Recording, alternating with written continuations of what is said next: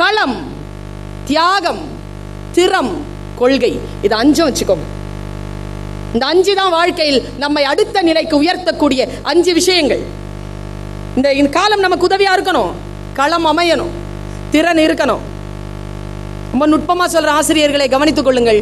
குழந்தைகள் மொத்தம் 3 விதம். ஒன்று திறமசாலி, புத்திசாலி. 3வது கேட்டகரி ஒன்று இருக்கு, அது யாருக்கும் தெரியாது. நம்ம நிறைய பேருக்கு அவங்கள அடையாளம் தெரியாது. புத்திசாலி யாருன்னா அடியே வாங்காது, சூப்பரா படிச்சிடும், ஃபர்ஸ்ட் மார்க் வாங்கிடும், பாஸ் பண்ணிடும், போயிடும். திறமசாலி என்ன மாதிரி நிறைய ப்ரைஸ் வாங்கும், அதுவும் அடி வாங்காது, திட்டு வாங்காது, எப்படி தப்பிச்சுட்டு போகணும்னு தெரிஞ்சிடும். இது ரெண்டுமே தெரியாத ஒரு குரூப் இருக்கும் கிளாஸ்ல.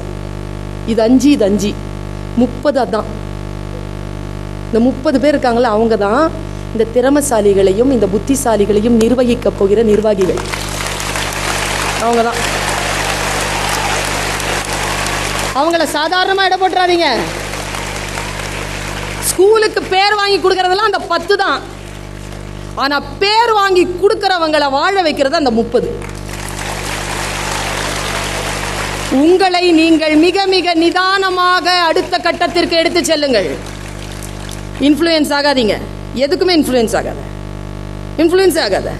எப்படி இருக்காங்க பாரு, எவ்வளோ அழகு, எவ்வளோ பேச்சு, எவ்வளோ பாட்டு, அப்பா சான்ஸ். யாரே அப்படி பார்க்காத.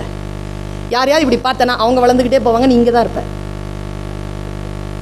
புரிஞ்சுக்கோ, ஏன் இவங்க இப்படி வராங்க, இவங்களுக்கு பின்னால என்ன உழைப்பு இருக்கு, எதுக்காக இவங்க இப்படி பண்றாங்க. Just understand. அந்த அந்த அண்டர்ஸ்டாண்டிங்ல அடுத்த கட்டத்துக்கு போ. யார்கிட்டயும் போய் ஆட்டோகிராஃப் வாங்காத, பெனன்ஸ்ல இரு. உன்கிட்ட அந்த மாதிரி ஒரு வாட்டி யாராவது கையை நீட்டணும், நீ ஆட்டோகிராஃப் போடணும். வெயிட் பண்ணு. பாருங்களேன், branded watch, branded watch, branded phone, branded shoe. நான் மைக்கேல் கோட்ஸ் போட்டு வந்தேன்னா, ரேடோ போட்டு வரேன் பெரிய. ஓ, உங்க பிராண்ட் என்ன? அந்த பிராண்டால எனக்கு பெருமை. நான் ஆடி கார்ல இறங்கினேன்னா ஆடி காரால எனக்கு பெருமை. அது இல்லைங்க வாழ்க்கை. நான் இறங்குறதுனால அந்த காருக்கு பெருமை வரும். நான் போட்டுட்டு இருக்கிறதுனால இந்த வாட்சுக்கு பெருமை வரணும். அந்த மாதிரியான வாழ்க்கை வாழ்வதற்கு வேற எதுவும் வேண்டாம் குழந்தைகளே. Just observation. அப்சர்வ் பண்ணு, எல்லாரையும் அப்சர்வ் பண்ணு. எதையும் கடந்து போகாதபடிக்கு விழிப்புணர்வினுடைய உச்சத்தில் இரு. அதனால தான் கவிதை படிக்க சொல்கிறேன், அதனால தான் கவிதையை வாசிக்க சொல்கிறேன். நாம எங்க கவிதை வாசிக்கிறோம், எங்க பாட்டு நமக்கு புரியுது? அந்த பாட்டு புரிய வேண்டிய அவசியமே இல்லையே. 2 வார்த்தை வச்சுட்டு இருக்கிறீங்க. So what? Why not? So what? டேய் இந்தடா உனக்காக தான். ஓகே, சந்தோஷமே வராதா? முகம் அப்படி கண் திறக்காதா? உங்களுக்கு எப்படி தெரியல மேடம், நான் எனக்குலாம் இந்த கிளிப்பு ஒன்று வாங்கி கொடுத்தாங்க சின்ன வயசில். அடுத்த நாள் ரம்ஜான், எப்போடா வீடியோன்னு தலகாணிக்கில் வச்சு தூங்கிட்டு இருக்கேன். அது கூட ஒரு புது ப்ரஷ் வாங்கி கொடுத்தாங்க பல் தேய்க்கிறதுக்கு. அப்போ தான் நான் ஃபஸ்ட்டு பல் தேய்க்கிறேன் ப்ரஷ்ல. இப்படி வச்சு தூங்குறேங்க. எப்படா வீடியோ, நாமளும் ப்ரஷ் பண்ண போகிறோம் காலையில். தெரியாதுங்க எனக்கு நைட்டு கூட ப்ரஷ் பண்ணலாங்க. என்ன இன்னசென்ட் அது. அதிலிருந்து இங்கே வந்திருக்கிற நான் வேற ஒன்றும் காரணம் இல்லை. Observation, just watch. எல்லாத்தையும் பாரு. B proactive, don't be reactive. கார்த்திங்க வாய அப்படின்னு போனா ரியாக்டிவ், என்ன அப்படின்னு கேட்டனா ப்ரோஆக்டிவ். அவ்வளோதான். B proactive, don't be reactive. இன்னைக்கு படம் போலாமா அப்படின்னா ரியாக்டிவ். என்ன படம்? காசு இருக்கா? அப்பாட்ட சொல்லிட்டு வரணும், நாளைக்கு போகலாம். ப்ரோஆக்டிவ். B proactive. ப்ரோஆக்டிவா இருந்து பாரு. புக்கு உங்ககிட்ட பேசுதா, நீ அதுகிட்ட பேசு. உங்ககிட்ட பேசும், புக்கு பேசும், கண்டிப்பா பேசும். நீ எல்லாம் படிச்சிட போறாத அப்படின்னு பேசும். எல்லாம் படிக்க முடியாது, மூடு, டப்புன்னு மூடிடும். என்கிட்ட அப்படி நிறைய பேசும். பேசும்போது என்ன தெரியுமா பண்ணுவேன், ஏய் மூடு அப்படின்னு சொல்லுவோம். அது பேசு. புரியல பாரு உனக்கு, வாயை மூடு. நான் சொல்லுவேன் அதுக்கிட்ட, உன்னை படிக்கத்தான் திறந்துருக்கேன், படிக்க போகிறேன். படித்து புரிஞ்சுக்கிட்டேன்னு வச்சுக்கோ, ஏன் புத்தகத்தை நான் ஜெயிக்கிறேன். புத்தகம் என்னிடத்தில் பேசுகின்ற பொழுது நான் அது பேச்சை கேட்டா அது ஜெயிக்கிறது. நான் அதை படித்து புரிஞ்சுக்கிட்டேன்னா அதை நான் ஜெயிக்கிறேன். என்னை கேட்டா, என் குழந்தைகளை, உங்களை ஜெயிக்கக்கூடிய புத்தகங்கள் இன்னும் பூமியில் பிறக்கவே இல்லை. நீங்கள் ஜெயிக்கக்கூடிய புத்தகங்கள் தான் எல்லாம். Just to understand. எல்லாரையும் புரிந்து கொள், எல்லாரையும் புரிந்து கொள். புரிந்து கொள்ளக்கூடிய விஷயம் வந்தா நீ அழகி என்று சொல்லிவிட்டேன். எது சொன்னாலும் உனக்கு புரிய வேண்டும், அவ்வளவுதான் பேஸ். அப்புறமா இன்னும் ஒரு மனசுல வருது, நான் இதை சொல்லி இருக்கிறேன், குழந்தைகளுக்கு தான் சொல்றேன், உங்களுக்கு இது புதுசு என்பதனால் உங்களுக்கு நான் சொல்றேன். எனக்கு எது படிச்சாலும் புரியுங்க, தமிழ்ல எது படிச்சாலும் புரியும். காம்ப்ளிகேஷனா எது இருந்தாலும் புரிஞ்சுக்குவேன். ஆனா ஒரு 5-6 வருஷம் இருக்கும், நான் ஒரு விஷயத்தை படிக்கிறேன், என்னால புரிஞ்சுக்க முடியல. 3 நாள் ஆச்சு புரிஞ்சுக்கிறது. நான் இது அப்ளிகேஷனா சொல்றேன், உன்னால புரிஞ்சுக்க முடியுதா பாரு. இவங்களுக்கு இப்போ நான்லாம் என்னுடைய பேச்சை நீ கரெக்டாக உள்வாங்கிட்டேன்னு வச்சுக்கோங்க, டீச்சர்ஸ்க்கும் நிர்வாகத்திற்கும் வேலை குறையும். ஏன்னா நீ நினைக்கிறதுக்கு முன்னாலேயே அவங்க என்ன நினைக்கிறாங்களோ அது நீ செலுத்திட்டு அதுக்கு மேலே கேட்பேன். What next? பூதம் மாதிரி, இந்த அலாவுதீன் கையில் இருக்கிற பூதம் மாதிரி அப்படி கேட்கணும் உங்க பிள்ளைங்க. ஜெயத்ரதன் கேட்கிறான் துரியோதனனிடத்தில், என்னை விட அர்ஜுனன் எவ்வாறு பெரியவனானான் உனக்கு? நீ என் பக்கத்தில் நின்று போராடினாலும் நீ அர்ஜுனன் பக்கத்தில் தான் இருக்கிறாய் என்று தெரியும். துரோணாச்சாரியார் குரு சொன்னார், நீயும் நல்லவன் தான், அவனும் நல்லவன் தான், ஆனால் அவன் சிறந்தவன் உன்னை விட. எப்படி? நான் எது கற்றுக் கொடுத்தாலும் நீ அப்படியே ஸ்ரத்தையோடு அதை ஏற்றுக்கொண்டு போதும் என்று போய்விடுவாய். ஆனால் அவன் அதை கற்றுக்கொண்டு அடுத்தது என்ன என்று கேட்பான். அதனால் உன்னை விட அவன் சிறந்தவன் என்று துரோணர் சொல்கிறார். சிறந்த மாணவன் என்பது ஆசிரியர்களை வேலை வாங்கணுங்க, வேலை வாங்கணும், நிம்மதியா விடக்கூடாது. அடுத்தது என்ன, அடுத்தது என்ன, அடுத்தது என்ன, அவங்க நம்மளை வந்து வேகமா நடத்திட்டு புரிஞ்சுதா, அண்டர்ஸ்டாண்ட் மேம், புரியல உனக்கு எப்போதான் புரியும் மேம், சொல்லிக் கொடு. இப்போ இதை நான் சொல்றேன். இப்போ பாரு, நான் ஒரு வாசகத்தை சொல்றேன். வாழ்க்கை முழுவதும் முட்டாளாக இருப்பதை விட ஒரு முறை முட்டாள் என்று பெயர் வாங்குவது புத்திசாலித்தனம். புரிஞ்சிருச்சா?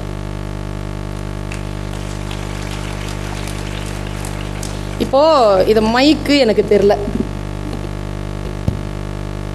நான் நேராக மோகன்தாஸ் சார் கிட்ட வந்தேன். சார், நான் பேசும்போது கருப்பாக ஏதோ வைக்கிறாங்க சார். அப்படிலாம் வைக்க மாட்டாங்க மேடம். இல்லை சார், வைக்கிறாங்க சார். அது கொண்டெல்லாம் மாட்டுறாங்க சார். அப்போ தான் சார் அது கேட்குது. மைக்கையா சொல்கிறீங்க? தெரில சார், எனக்கு அது என்னன்னு சொல்லி கொடுங்க சார். உங்களுக்கு மைக்னா என்னன்னு தெரியாது மேடம்? தெரியாது. உடனே ஸ்ரீ சாய்லமுக்கு ஃபோன் பண்ணி, என்னையா ஸ்பீக்கரை கூப்பிட்டு வந்திருக்கேன், மைக்னா என்னன்னு தெரில அந்த அம்மாவுக்கு, உலகமெல்லாம் போகுது, என்ன மேடம் இப்போ எனக்கு சொல்லித்தாங்க சார், அது என்ன? முட்டாள் மேடம், நீங்கள் உட்காருங்க மேடம் சொல்லிட்டு ஒரு 3 நிமிஷம் எலக்ட்ரான் புரோட்டான் அப்படின்னு சொல்லி தந்தார். கற்றுக்கிட்டு வந்துட்டேன். இப்போ பார், மைக் என்றால் என்ன என்று தெரிந்து கொள்ளாமல் வாழ்க்கை முழுவதும் முட்டாளாக இருப்பதை விட ஒரு முறை முட்டாள் என்று பெயர் வாங்கி கொண்டு மைக் என்றால் என்ன என்று தெரிந்து கொள்வது புத்திசாலித்தனம். இவ்வளோதான். உன் கிளாஸில் ஏதாவது சொல்கிறியா மிஸ், டவுட்டு +1லயே தெரிஞ்சிருக்கணும். +2 வருது, இதோ 3 மாதம் தான் இருக்கு, இன்னும் தெரியலையா உனக்கு? முட்டாளே, பரவாயில்ல சொல்லித்தான். அவ்வளோதான். ஸ்டாஃப் ரூமுக்கு வா, வரேன் சொல்லித்தா. உன்னை ப்ராக்டிக்கல் எழுத விட மாட்டேன், என்ன கலாட்டா பண்றியா? சொல்லித்தா. உன்னை எக்ஸாமினேஷன் எழுத விடாத, இப்போ சொல்லித்தான். I want to know this, I want to learn. கல்வி, அறிவை பெற்றுக்கொள்வதற்கு எதையும் தடையாக கொள்ளாதீர்கள் குழந்தைகளை. யார் எது வந்தாலும் அப்புறம் படிச்சுட்டு இருக்கியா, மற்றதெல்லாம் நீ வா என் பக்கத்தில். நான் படிக்கும்போது நான் ஒரு இன்வெஸ்டிகேஷனுக்கு அப்புறமா நான் கொலைகேஸில் உள்ளே போயிடுவேன். என் பக்கத்துலலாம் வந்தேன், நான் படிக்கும்போது பாஞ்சிருவேன் மேலே. மேடையில் பேசும்போதெல்லாம் பக்கத்தில் வந்து பாரு, தண்ணிக்கு வைக்க வரவங்களே அங்கே போய் விழுந்துருவாங்க. என் வேலையை நான் செய்கின்ற பொழுது எதுவும் எனக்கு தடையாக இருக்கக்கூடாது. அந்த கான்சென்ட்ரேஷன், அந்த தவம், அந்த வேள்வி, அந்த யாகம் குழந்தைகளை அப்படி நீங்கள் எடுத்து பாருங்க. என்னங்க ஃபர்ஸ்ட் காலேஜ் ஸ்கூல்ல ஃபர்ஸ்ட் மார்க் எல்லாம் என்னங்க பெரிய. நான் இன்னொரு விஷயம் சொல்றேன், நிறைய மார்க் வாங்குற மாதிரிலாம் படிக்காத. ஐயோ வைத்தால் அடிச்சுக்கிறாங்க. நிறைய மார்க் வாங்குறலாம் படிக்காத. நல்லா படி, நல்லா படி. உண்மையாக சொல்கிறேன், நல்லா படி. நிறைய மார்க் வாங்குறதெல்லாம் அப்புறம் பார்த்துக்கலாம். நல்லா படி, எந்த சப்ஜெக்ட் இருந்தாலும் நல்லா படி. அதில் டவுட்டே இல்லாதபடி படி. கொஸ்டின்லாம் அப்புறம் பார்த்துக்கலாம். அந்த எக்ஸாமினேஷன் எங்கே போகுது? என்ன கேட்டால் எக்ஸாமினேஷன் அன்றைக்கி தான் நான் புது ட்ரெஸ்ஸில் போவேன்.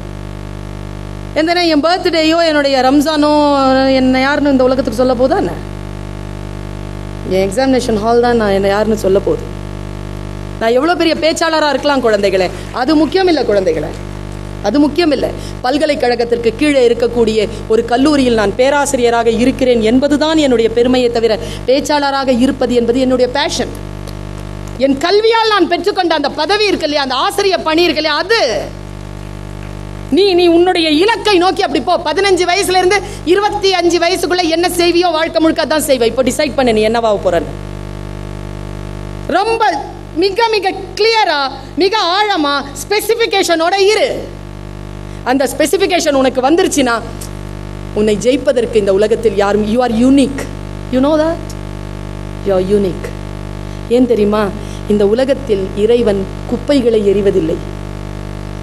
குப்பைகளை இறைவனால் எரிய முடியாது. நீ இருக்கிறல்ல, உன்கிட்ட தான் நீ இருக்கிற. 1200 கோடியில் உன்கிட்ட இந்த சுண்டு விரல் இருக்குல்ல, அது உன்கிட்ட மட்டும்தான் இருக்கு. இந்த உலகத்தில் யாருக்கிட்டையும் இல்லை. உன்கிட்ட ஒரு பீயிங் இருக்குல்ல, அது உன்கிட்ட மட்டும்தான் இருக்கு. You are unique.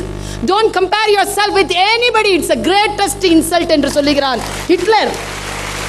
Don't compare your self with anybody. You are unique. நான் ஒரு பாட்டோட முடிச்சுக்கிறேன். கனவு, எல்லோருக்கும் கனவு இருக்க வேண்டும் குழந்தைகளே. எனக்கும் ஒரு கனவு உண்டு.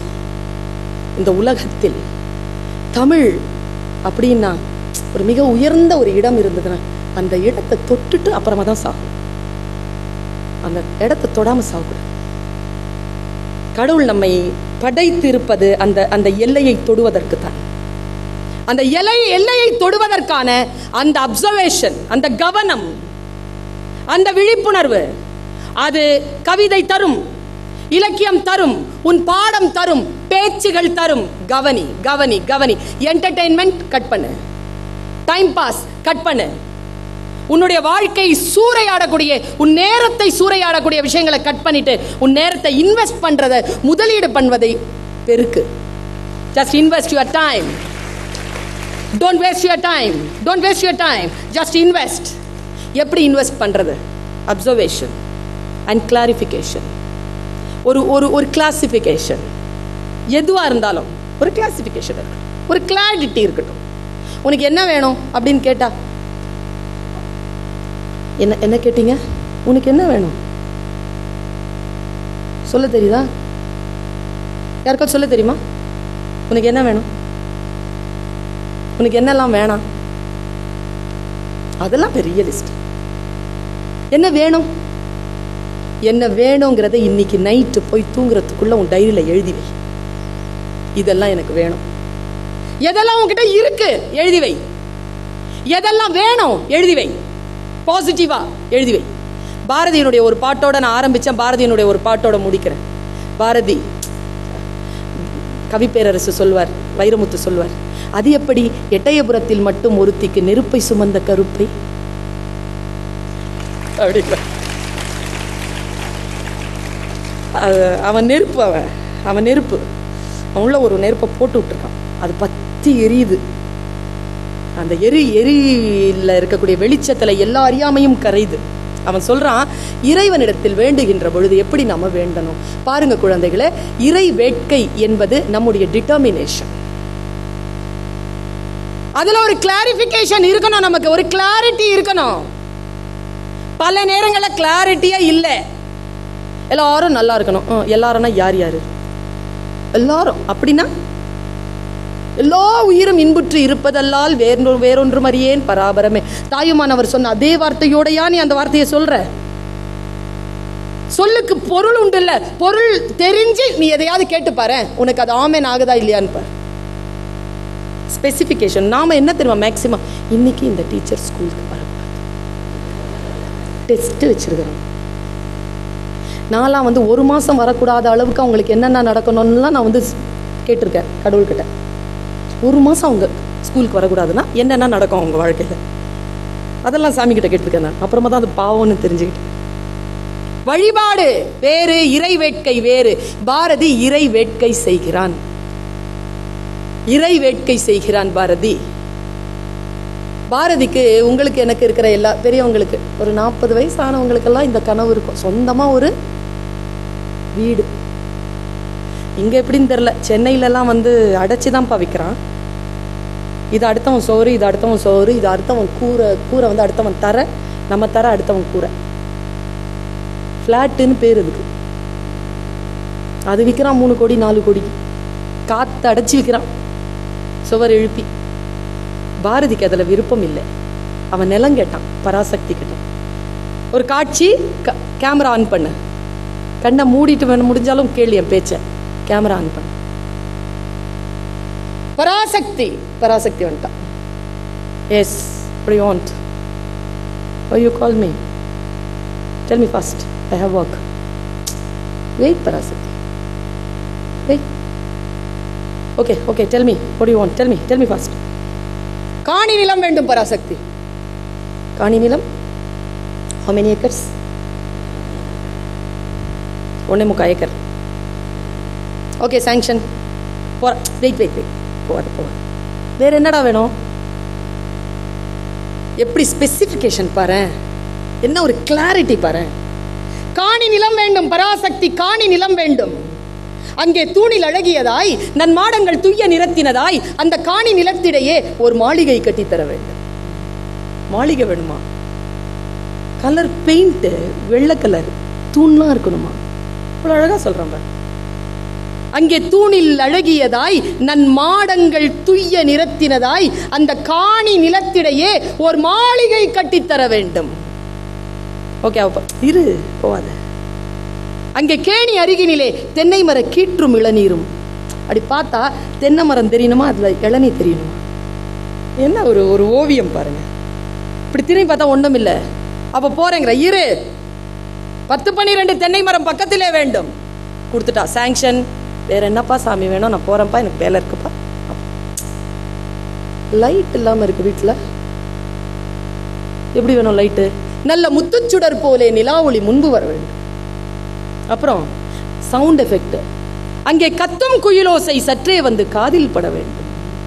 அப்புறம் என் பாட்டு கலந்திடவே அங்கே ஒரு பத்தினி பெண் வேண்டும்.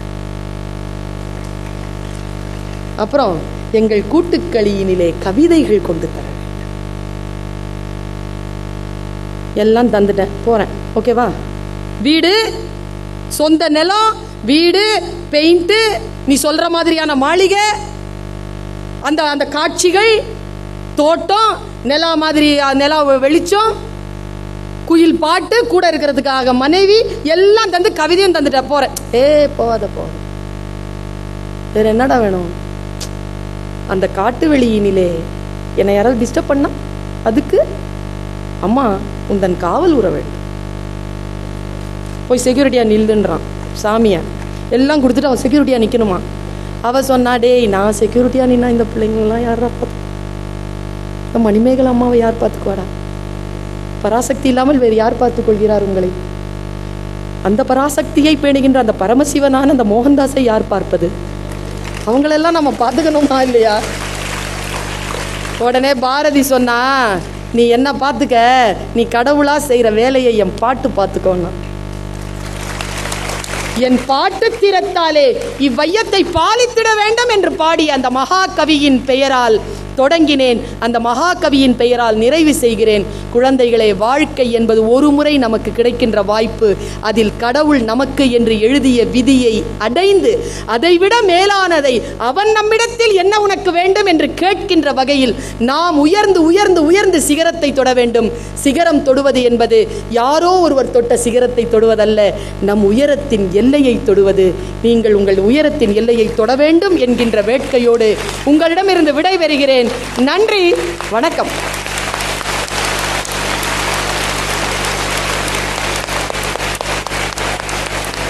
சாட்டையில்லா பம்பரமாய் சளைக்காது கடமையாற்றி ஏட்டை புரட்டும் சொல்லின் செல்வியே, நற்றமிழ் நாயகியே, ஏற்பளித்த விழாவிற்கு தலையாய கடமைகளை தள்ளி வைத்து தலைமை பொறுப்பேற்று சொல்லமைதி, பொருளமைதி, அணியமைதி பொங்க அரிய பல கருத்துக்களை எம்மிடையே பகிர்ந்து கொண்டு தமிழ் அமுதத்தை ஊட்டிய தங்களுக்கு எங்களது மனமார்ந்த நன்றியை தெரிவித்துக் கொள்கிறோம்.